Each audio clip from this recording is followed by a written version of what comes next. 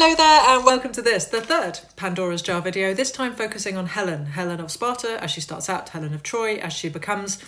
If you would like to know more about ancient versions of Helen, you could do worse, and I have no doubt better, but I'm not responsible for that, than download her episode of Natalie Haynes Stands Up for the Classics, which is, of course, available to you for free on BBC Sounds.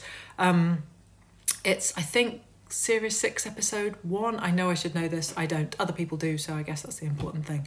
I thought today I would talk about a couple of more modern versions of Helen, and by modern I mean from before I was born and yet not in the ancient world.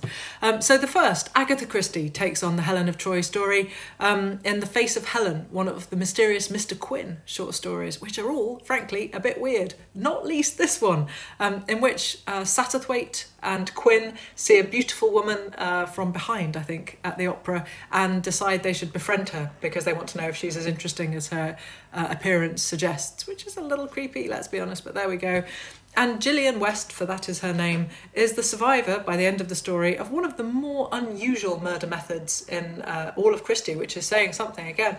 And that is her ex-boyfriend tries to kill her using chemical warfare inside a glass sphere which needs to be triggered by a high note from the opera, which is broadcast over the wireless. I mean, it's a mystery she survives it, to be honest with you, because it looked like an absolute shoo-in for certain death. But there were, I don't know, a couple of little, options where it could go wrong, and it did. Basically, it's like Mousetrap, but not that Mousetrap. Anyway, doesn't matter. A version that I slightly prefer from 1968, original series Star Trek, Helen of Troy. Now, there are things to be troubled by in this. Of course, it's more than 50 years old. The idea that the crew of the Enterprise are a civilizing force on anyone who's not them. The exoticization of Helen is a bit troubling to us. The moment when Kirk hits her after she hits him, also difficult.